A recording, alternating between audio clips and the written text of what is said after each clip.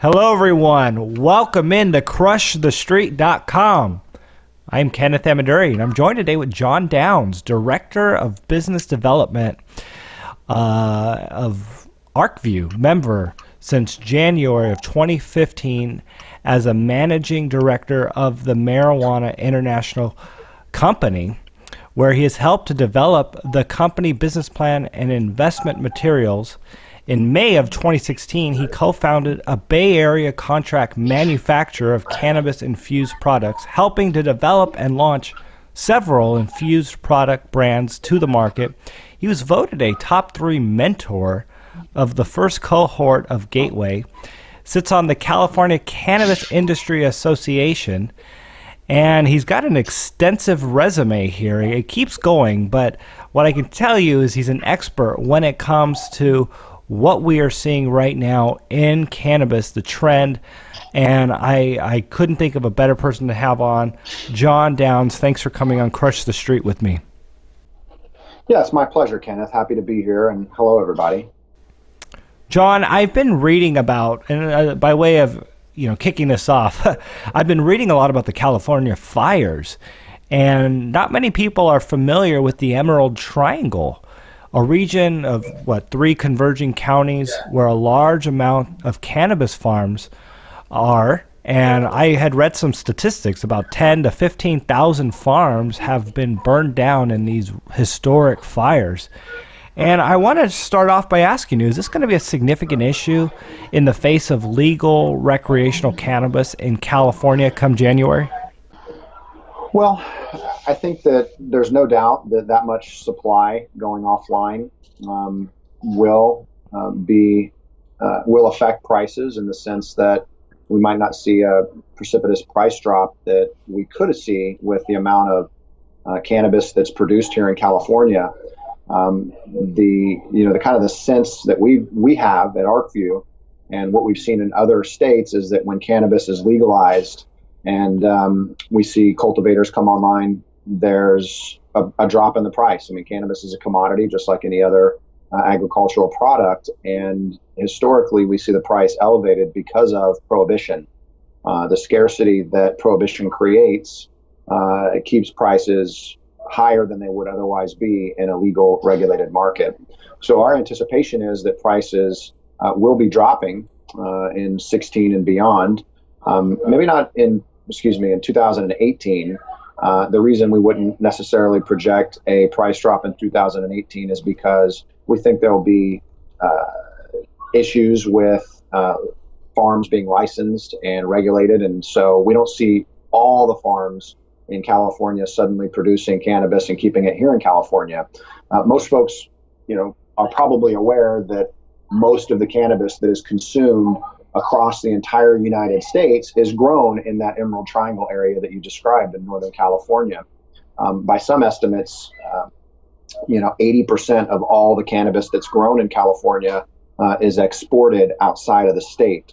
Now, our belief is that with many of the farms in Mendocino County, having unfortunately been affected by the wildfires, some of those cultivators in other areas of the Emerald Triangle that were not affected by fires, particularly like in Humboldt County, where they would be able to go and say, hey, well, maybe there is a better likelihood that I'll be able to get a license, sell into the regulated market here in California, and fetch a price that's going to allow me to still keep my farm open.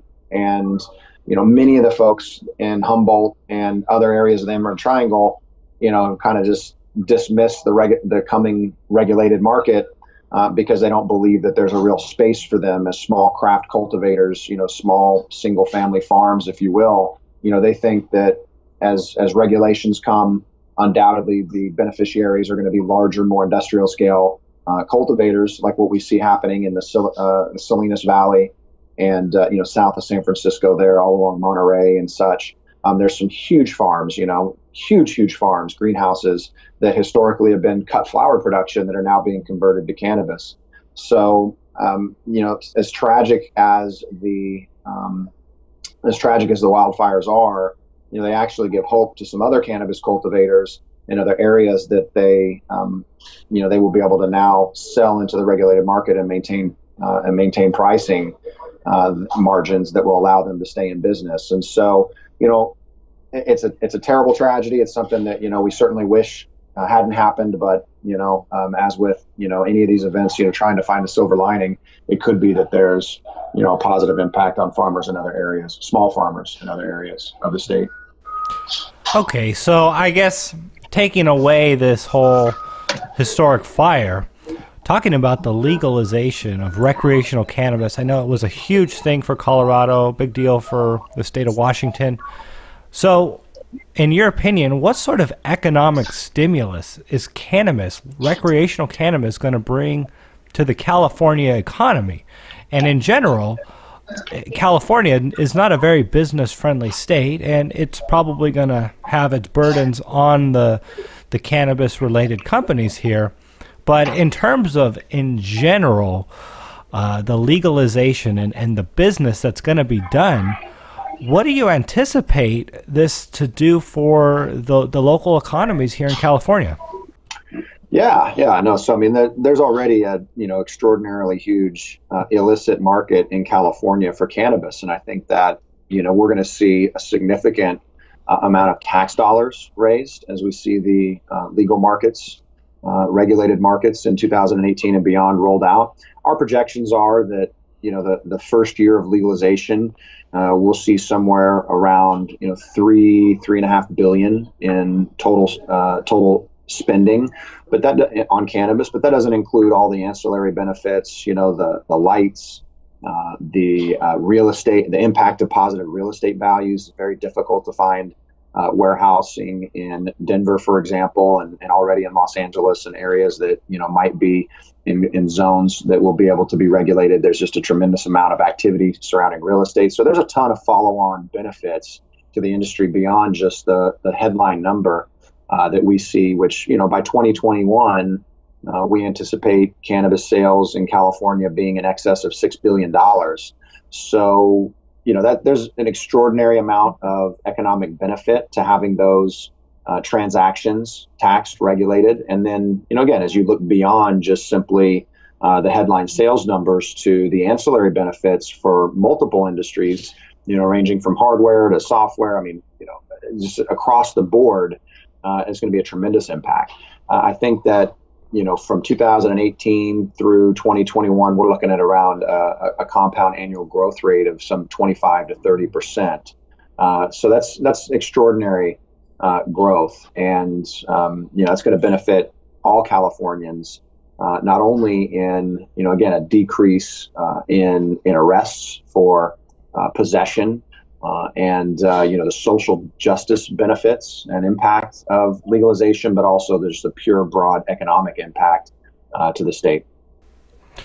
John, so let's talk about the simple fact that California is a huge behemoth here. I mean, we got almost 40 million residents, 250 million visitors a year.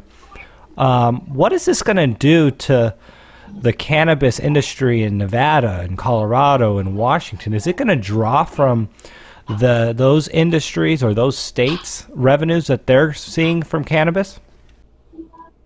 Well, I think Nevada is a little bit unique in the sense that it's such a destination, Vegas being a destination city, and you have tourists coming in globally, and they have an industry that's going to be heavily oriented towards tourism, which I think will be largely unaffected by California legalizing. But undoubtedly, as we see more markets come online and legalize, you're going to see Colorado numbers, for example, will I think start to face headwinds.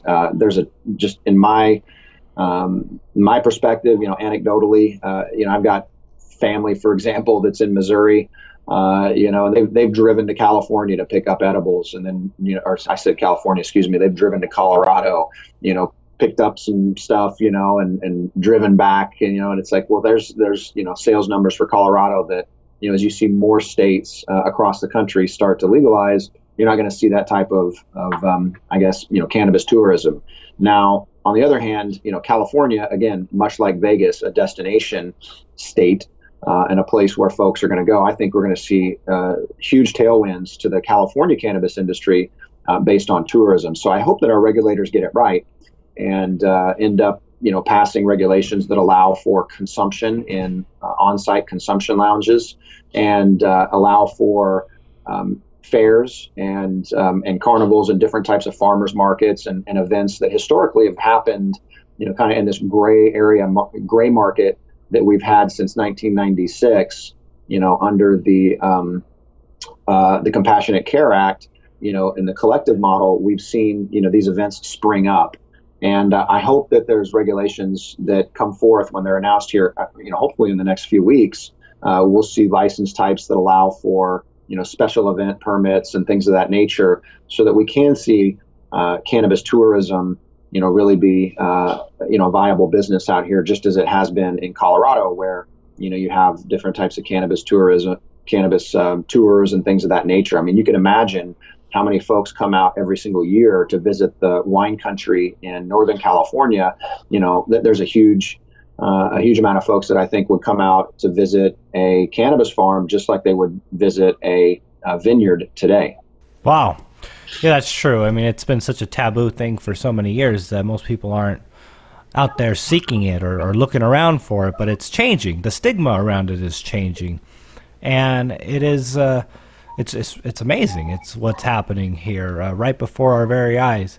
I know in Colorado, the chief medical officer for the Department of Public Health recently said there's no major negative impacts that they've seen in Colorado from the legalization of cannabis.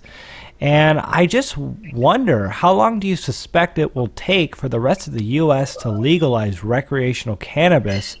And to me, it's inevitable at this point, especially with California. That's like the nail in the coffin. And I think I even read some statistic that said for everyone who's tried cannabis, they're 70% likely to be pro-legalization if they tried it one time in their life.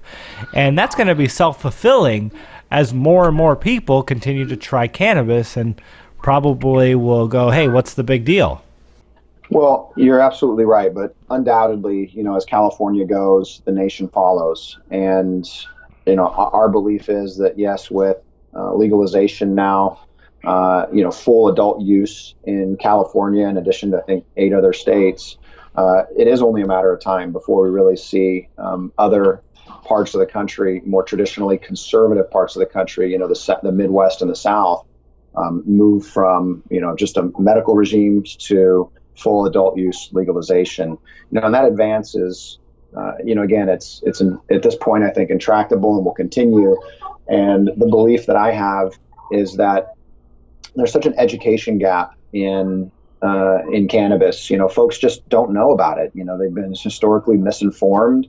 They might not have been around it. And as we've seen the advance, first in culture and television and movies, and you start to see, a bit of normalization that, hey, this really maybe isn't the devil's lettuce. Maybe this is a plant that has been used for 10,000 plus years of human history that, historically has had, tremendous positive benefits. Let's explore those. Let's research those. And then so, as I go out and I speak with potential investors, on a day-to-day basis, really what captures their imagination and attention, is the amount of research that happens in areas like in Israel and now in Europe.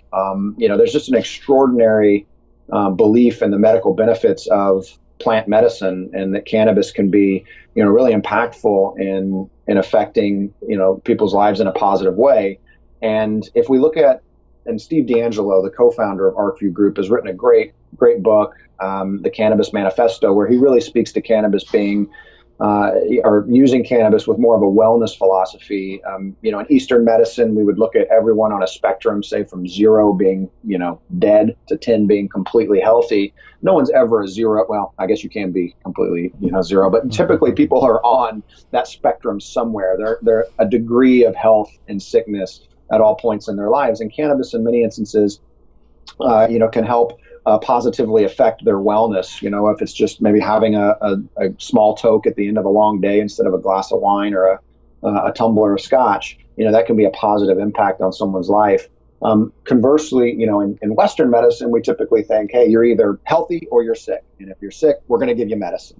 And so what we believe, and I believe strongly, is that cannabis can positively impact folks' lives, and make them increasingly, well, and in that sense, it will drive greater adoption, lower healthcare costs, and we've already seen, in fact, that in states that have legalized cannabis, opioid overdose deaths have dropped by 25%.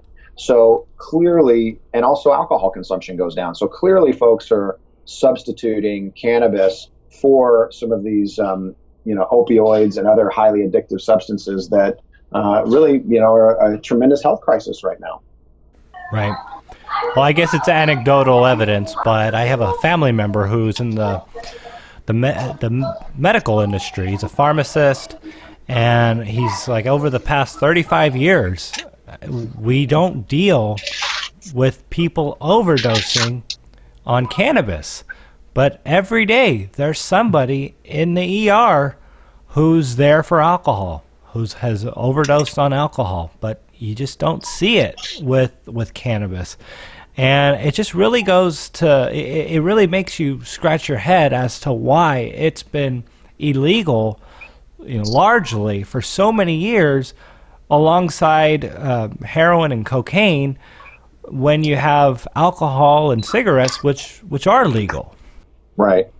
Yeah, and I think that there's a pretty clear evidence historically that when we look at 1971, I believe, when Nixon added cannabis to the Schedule One.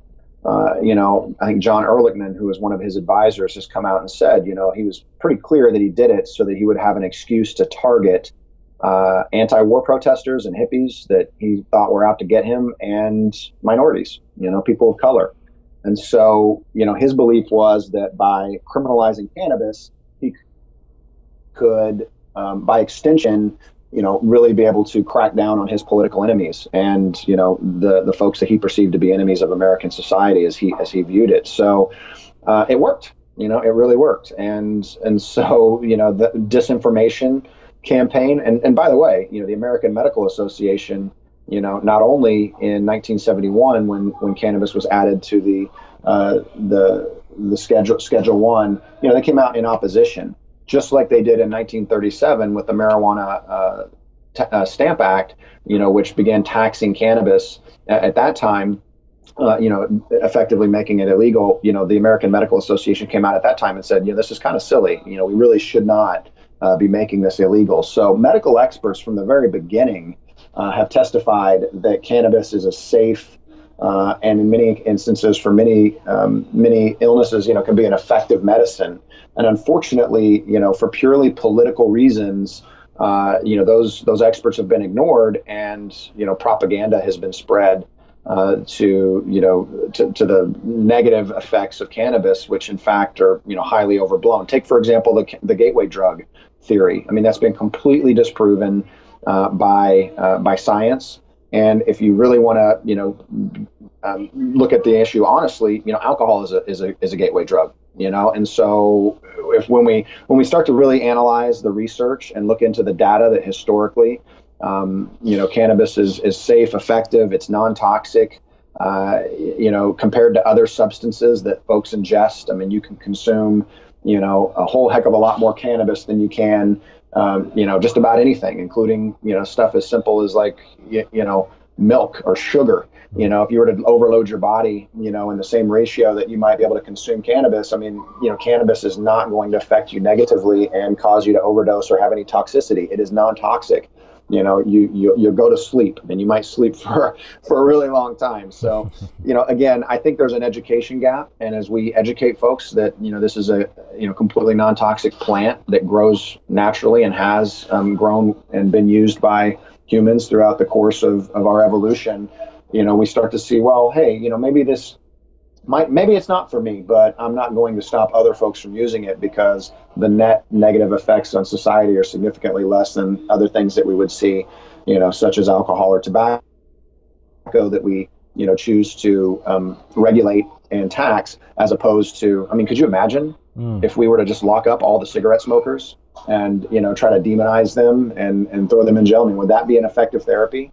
If we made folks, if we were approached alcohol or tobacco the same way that we approach cannabis. I mean, we already tried it, in the 30s with, the 20s with alcohol. So it just doesn't work. It is Prohibition, amazing. that is. Yeah, you know what? It is incredible, and it's going to be a logistic nightmare when California legalizes recreational cannabis, and then to try to attempt to control that, to keep it in the borders. And I guess it's okay if they want to go into Nevada, but you got Oregon and Arizona and everywhere else that people are going to want to go. It's going to be a nightmare, and even for police officers, it's like they're going to have to regulate the people when in their own state it's not even a crime anymore. You know what I mean? They're going to have to regulate it for the sake of other states, which it seems like it's going to be a big mess. So let's conclude this interview, John. I looking at cannabis here, the marijuana sector. I mean, along with blockchain and some other really hot sectors right now, cannabis is just one of the top sectors in terms of growth in the world right now. It's insane. So by way of conclusion here, let's talk about what you are anticipating in terms of growth and opportunities in the cannabis space. Well, I think anybody approaching cannabis as an investor, should ask themselves a few questions that are just really important to understanding, how to best approach the industry. And one is, are you comfortable, as we say, touching the plant? Are you interested in investing in operations that are cultivating or dispensing cannabis? And if you are, you're doing so in violation of federal law. And there's a greater risk that you bear as opposed to investing in ancillary companies, the real estate, software as a service that might service the industry, lighting, etc., hardware. So first, I want any investor that's listening to the podcast, when they think about approaching the industry, is try to ask yourself, do you feel comfortable touching the plant or not? If you do, you have to start to factor in a certain set of risks, such as the trend for margins to compress. Prices are going to drop as more supply comes on in a legal regulated market. And then also, you could then say, okay, well, if the price of flower drops, how are people consuming? What we've seen at ArcView market research is that in legal regulated states, the percentage of folks that consume flower, smoke the dried flower of the cannabis plant, that will decline quarter over quarter. And what will increase will be non-smokable consumption, such as vaporizing or edibles. And so you might say, okay, well, I want to be touching the plant. Maybe I'll invest in, an extractor that's able to convert that dried flower into an oil that can then be used as a wholesale ingredient in edibles, or it can be vaped in a vaporizer. Conversely, if you're an investor and you say, hey, I really want to be in the cannabis industry, but I just don't feel comfortable coming in and investing in plant touching enterprises in direct violation of the Controlled Substances Act, then you might look at investing in agricultural technology, which, because the margins are so high in cannabis right now, there's a tremendous amount of research going into optimizing how cannabis is cultivated. Again, there's a real trend from folks or growers, kind of growing in their basements historically, where they had to be, keep their cultivation site a secret, to now, we've got huge 100,000 square foot greenhouses that are popping up. So, the agricultural technology, or the advancements in agricultural technology, are significant right now, and I think we'll continue to see that until prices compress, because those high margins drive the advancement. Same thing with biotech.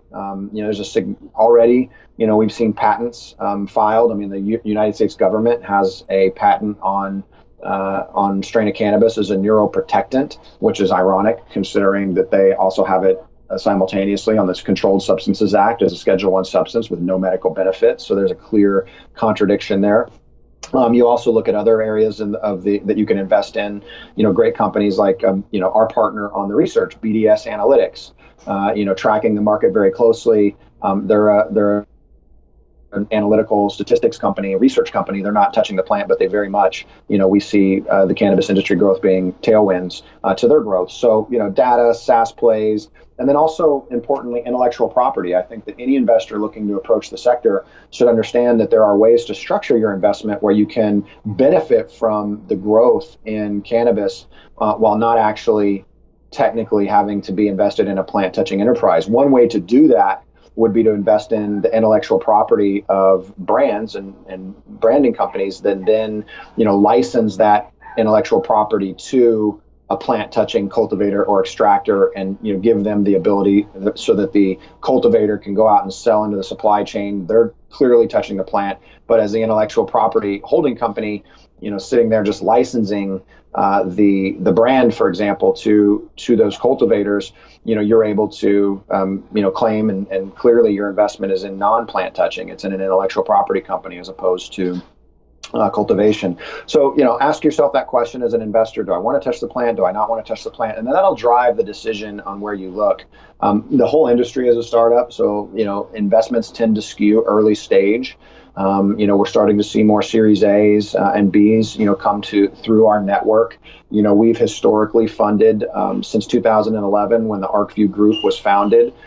We've funded over 165 cannabis companies. Our angel investor members have, of which we have about 650 members, and we've placed about 165 million into the industry since 2011. So the companies that are coming through our network are very much starting to, we see them growing, maturing, having, more revenue per quarter than what historically we would have seen in the past. So the industry is growing.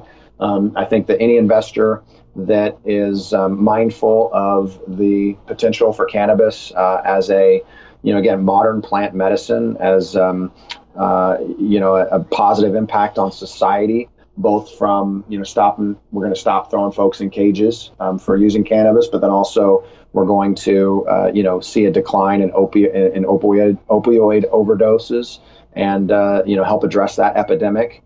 And, so for those reasons or for purely economic reasons, cannabis is a very attractive industry right now. Yeah. No, that's really exciting. John, if people want to learn more about your group, what you guys have to offer, where would they go and what would they find?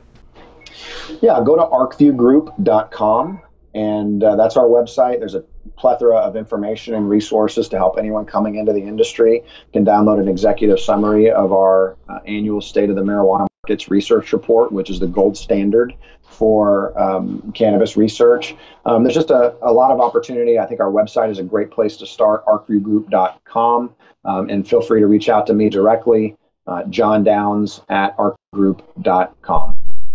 Okay, John. Well, hey, thanks for coming on Crush the Street. I really appreciate your time, and we hope to do this again very soon. Thanks a lot for your time, Kenneth. Thanks, everybody, for listening, and have a great day.